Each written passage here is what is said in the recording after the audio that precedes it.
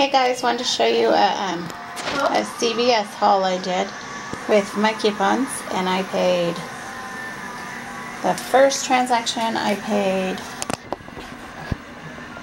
$8.72 and got the $10 extra bucks back. The second one I paid $12.33 and got $6.99 back. So here's what I got. My store had these on sale for 90% off. Not sure why, but this is regularly $12 something, so it was $1. It's indoor tanning for my daughter. That was $1.27, I believe, and this was $1.27. These were 99 cents and $1.27. Then this was 25% off and on $1 coupon, so that was $2 something. This is what I got to get the $10 reward, because they only had one of these. So I had the $3 coupon and then the $2 coupon, and I had a $1 coupon and a $2 coupon, and then $1 off each of those.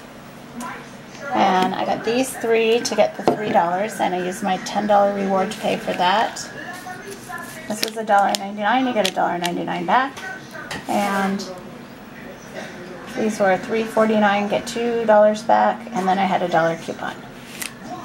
So this was my first purchase, and that was $8, and all of this was $12, and I got $6.99 back to spend. So I think I did pretty good.